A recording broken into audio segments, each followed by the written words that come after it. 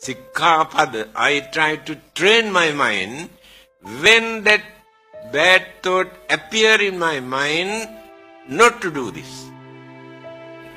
This is the Buddhism, not, this is given by the God, this is given by the Buddha, this is given by so and so. No. I train my mind not to do that. Knowing that it is bad, it is wicked, it is cruel, it is harmful, it is dangerous. I train my mind not to do that. That is the Buddhist principle. We cannot say, oh, I cannot do that because Buddha says I cannot do it. I cannot eat this because Buddha says we cannot do it. This is small children's language. Children say, Papa say, I cannot go there. If I go there, he will beat me. Mommy say, I cannot eat this, he will beat me. The same language. We are adult. We have maturity. We have sense of reasoning in our mind.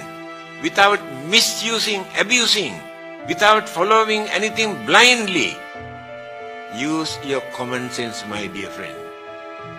Not necessary to have religious label. Whether we are Buddhists or Christians or Hindus or Muslims, those labels are not important.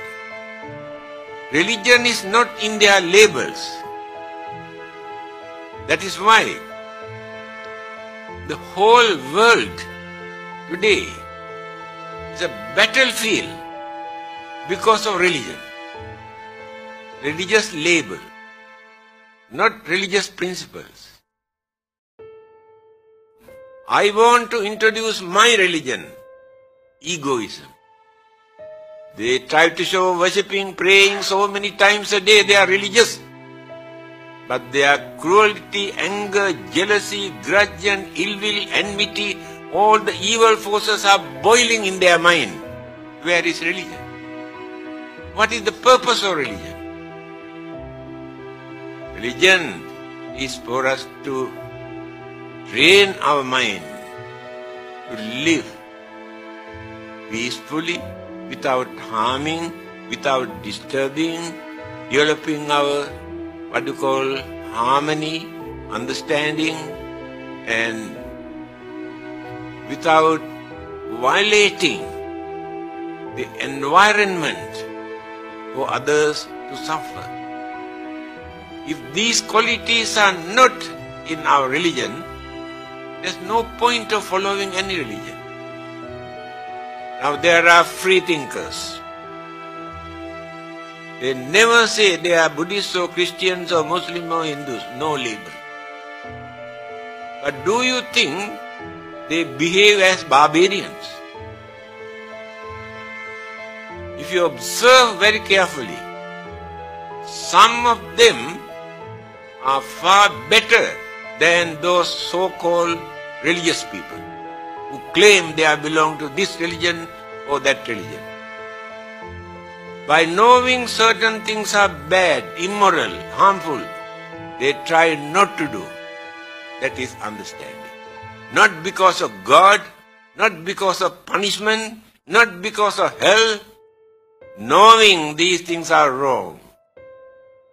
Again, they do lot of services for the well-being of others, to release others' sufferings and troubles and problems and difficulties without expecting any reward from God. They have no heaven, no God, no hell, no rebirth, no karma, no soul, nothing. But they live as human beings. So they keep away from bad things. They do lot of good things without using any religious label. Why? Although they do not use any religious labels, they practice religious principles. Without them, we belong to this religion. Religious principles are there. Therefore, not necessary to say we are Buddhists. That word is not important. The Buddha was not a Buddhist. Jesus was not a Christian. We have given this label for them.